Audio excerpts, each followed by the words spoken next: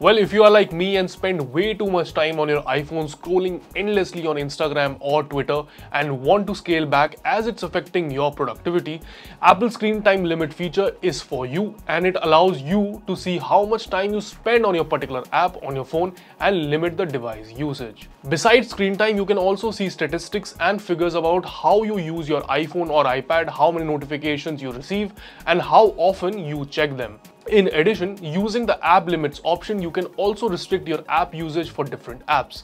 Additionally, it can restrict both the overall category of apps such as games or social media and specific apps. Well, here's how you can set a screen time limit for apps on your iPhone. Step 1. Open the settings on your iPhone.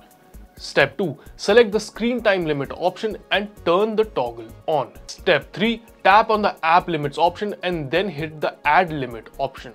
Step 4. Choose which apps or categories you want to select the time limits for. Step 5. Tap on the next button, then set the time allowed. You can also customize the days option and then set time limitations for each day specifically. And then step 6, hit the add button once you're finished. So that's it from our side, and for more tech related information, subscribe to the TOI YouTube channel and other social media handles. Until then, this is Milan signing off, and I'll see you guys in the next one.